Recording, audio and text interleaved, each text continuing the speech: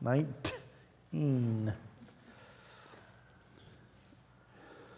I'm not sure what idiot divided up these chapters. That was me.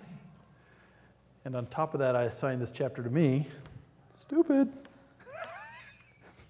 No, this is the Lord put this chapter here for a reason.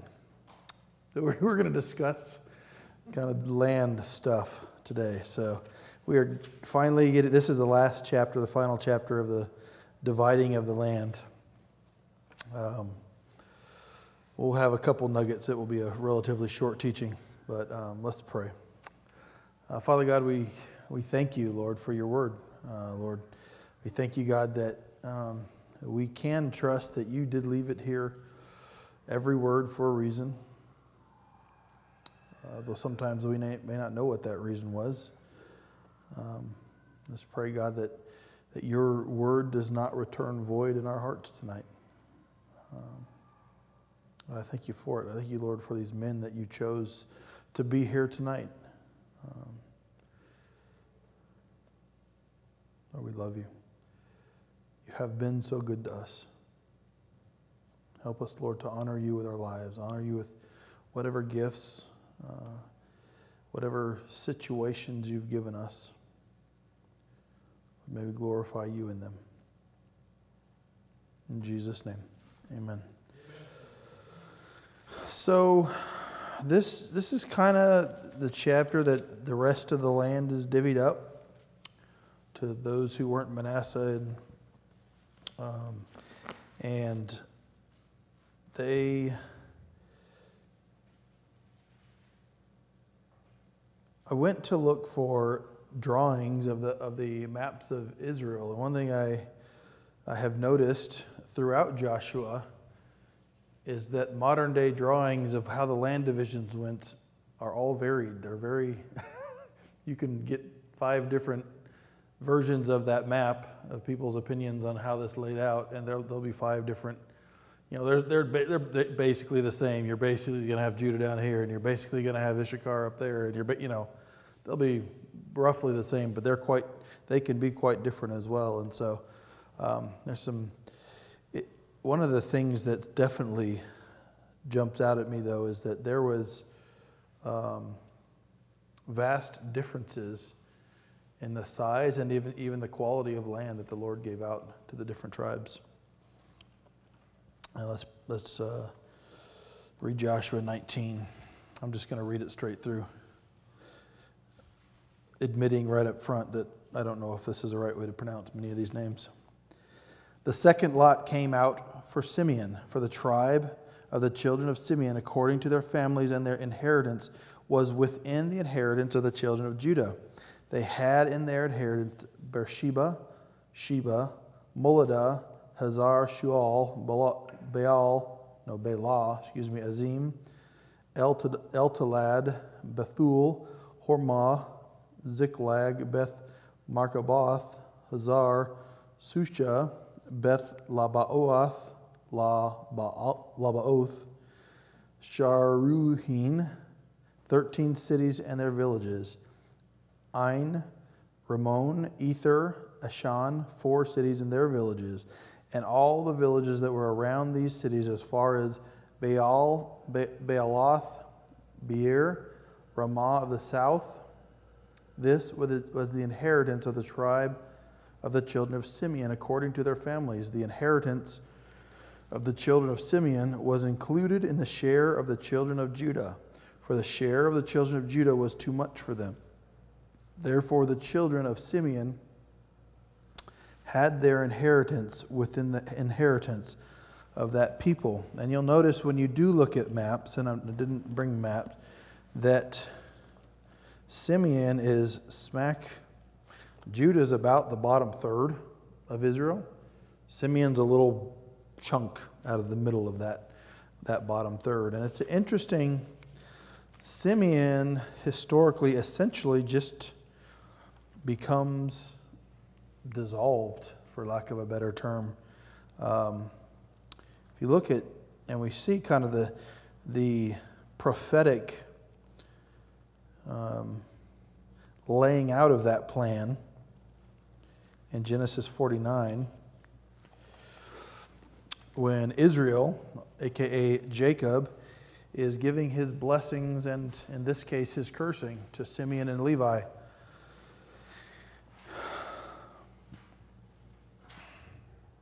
And it says in chapter 5 of Genesis 49, Simeon and Levi are brothers, instruments of cruelty are in their dwelling place. Let not my soul enter their council. Let not my honor be united to their assembly. For in their anger they slew a man, and in their self-will they hamstrung an ox. Cursed be their anger, for it is fierce, and their wrath, for it is cruel. I will divide them in Jacob and scatter them in Israel.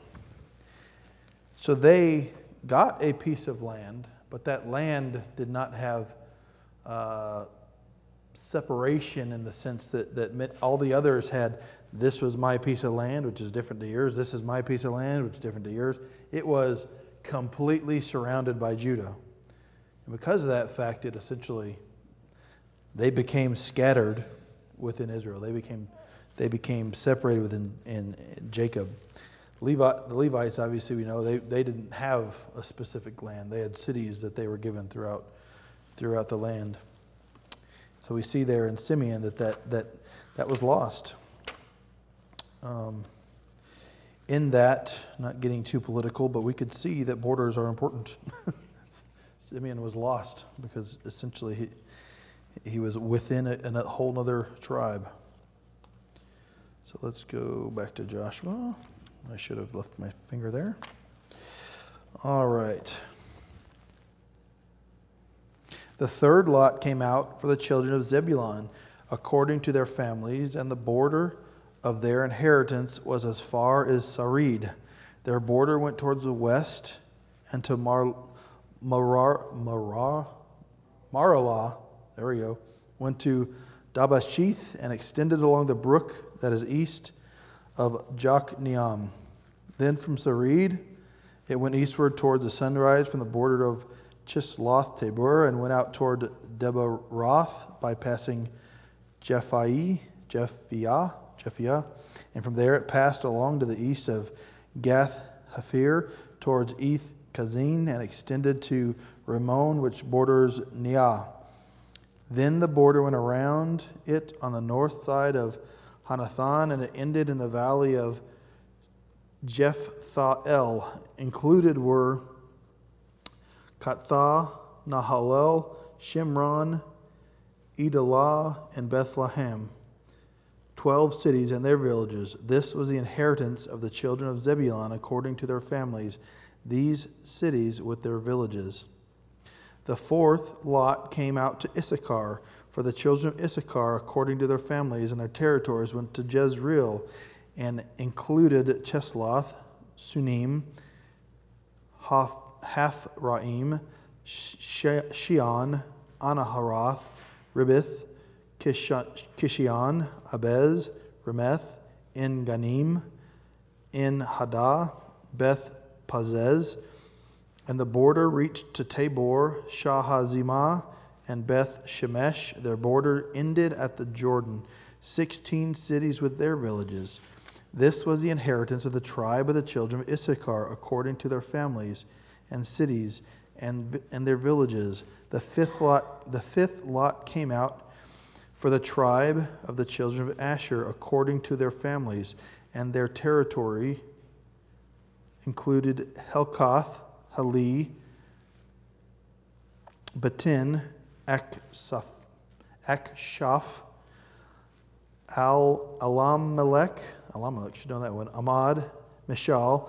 It reached to Mount Carmel westward along the brook Sihor, Libnath. It turned toward the sunrise to Beth Dagon, and it reached to Zebulun and to the valley of Jephthah El, then northward towards Ben Emek and Neiel, bypassing Kabul, which is on the left, including Ebron, Rehob, Haman, Kinah, and as far as Greater Sidon. And the border turned to Ramah and to the fortified cities of Tyre. Then the border turned to Hoshah, and ended at the sea by the region of Akzib. Also Umah, Ephek, and Rehob were included, 22 cities and their villages. This was the inheritance of the tribe of the children of Asher, according to their families, these cities and their villages. The sixth lot came out to the children of Naphtali, for the children of Naphtali according to their families, and their border began at Heleph, enclosing the territory from the terebinth tree in Zaananim, Adami, Nekeb, and Jebniel, as far as Lakkum. It ended at the Jordan. For the Heleph, the border extended westward to Aznoth Tabor and went out from there towards Hukkok. It adjoined Zebulun on the south side and Asher on the west side, and ended at Judah by the Jordan toward the sunrise. And the fortified cities are Ziddim, Zir, Hamath, Rakath, Chinnereth, Adamah, Ramah, Hazor, Kadesh, Edrei, in Hazor, Iran, Migdal El, Horim, Beth Anath, Beth Shemesh, 19 cities and their villages. This was the inheritance of the tribe of the children of Naphtali according to their families and the cities and their villages. The seventh lot came out for the tribe of the children of Dan according to their families, and the territory of their inheritance was Zorah, Eshtaol, Ir-Shemesh, Sha'alabin, Ajalon, Jethlah, Elon, Timnah, Ekron, Ekteka, Gibbethon, Baalath, Jehud, Beni Barak, Gath Rimon, Mijarkan, Rakan, with the region near Joppa. And the border of the children of Dan went beyond these, because of the children of Dan went up to fight against Lashem, and took it, and they struck it with the edge of the sword, took possession of it, and dwelt in it, and they called Lesham Dan, after the name of Dan their father. This is the inheritance of the tribe of the children of Dan, according to their families, and these cities with their villages. When they had made an end of dividing the land as an inheritance according to their borders, the children of Israel gave an inheritance among them to Joshua, the son of Nun, according to the word of the Lord. They gave him the city which he asked for, Timnah Serah, in the mountains of Ephraim. He built the city and dwelt in it. These were the inheritance which Eleazar the priest, Joshua the son of Nun, and the heads of the fathers of the tribes of the children of Israel divided as an inheritance by lot in Shiloh before the Lord at the door of the tabernacle of meeting. So they made an end of dividing the country. And you can see when you look back at Genesis 49 how some of that was, we looked at Simeon, but some of that was prescribed by that prophecy, the blessing and the cursing that Israel laid on them with, and where they would lay. They would border with so-and-so. They'd be a haven for ships and various things that he had called out. But the thing that stuck out to me, I guess, as I looked at the maps and I looked at these things, I think we have this mentality, tend to have this mentality of almost a false gospel that's very alive in our culture of equality. You know, that's the most important thing is equality, equality, equality. And when you look at this land as God divided with these people, there's no such thing there. He gave some people a tiny little bit. He gave some people a huge amount. He gave some people great land by the sea, by the river. Some people with land by the sea and the river. You have Manasseh who's got land by the sea, by the river, all the way in between. At the Mediterranean Sea, they've got the whole stretch.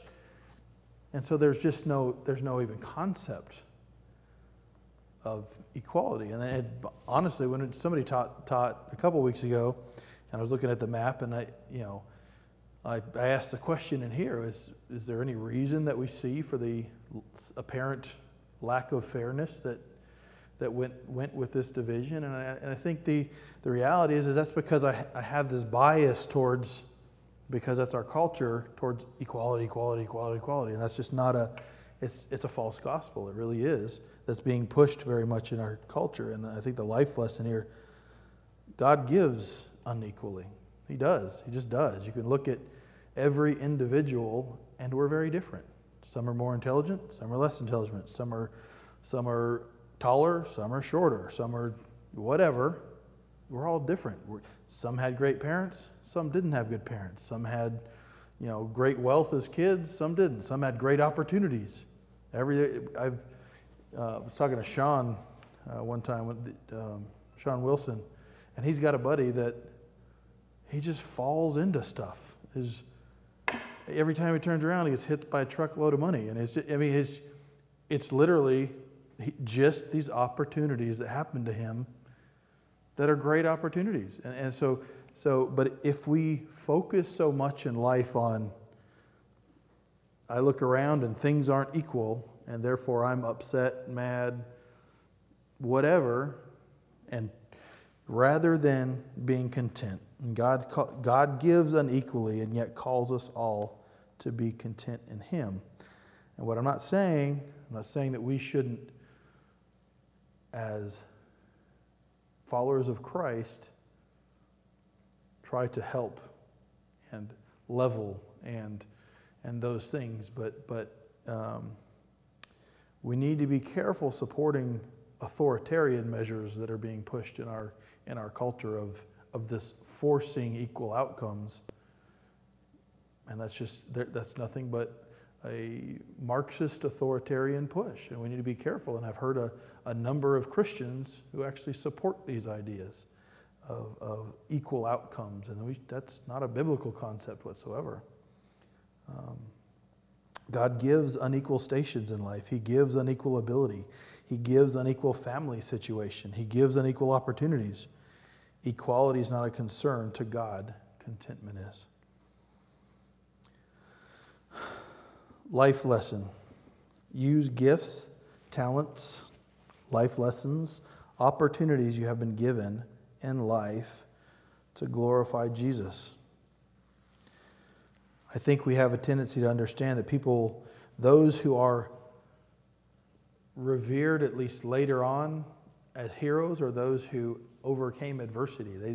Not those necessarily who were born with a silver spoon in their mouth and everything went easy, but those who overcame difficult things, those who worked hard to achieve something good, those who took a bad situation and turned it around for the Lord. And you can there's many examples throughout history of that, but those are who we tend to, whether the story became mythology or not, with the Abraham and is it Abraham or Washington with the cherry tree? Abraham with the cherry tree.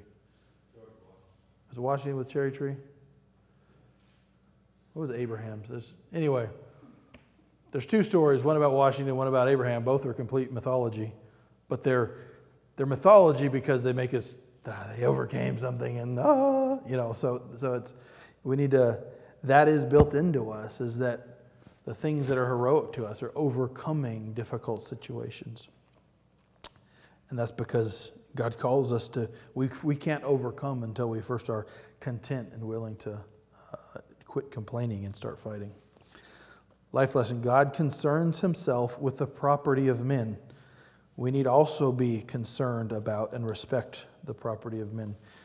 One thing in this chapter that you see, God lays all sorts of parameters out. Here, from here to here to here to here to here, and this belongs to Him.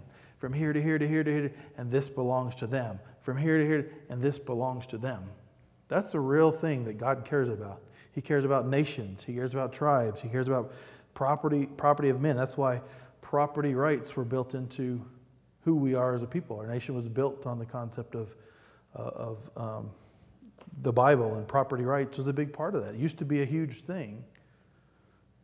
And we need to be aware of when we are supporting the stealing of property from other people. When we're using the big gun of the government to point at this guy, let me have your property to give to this guy. We do that in our government.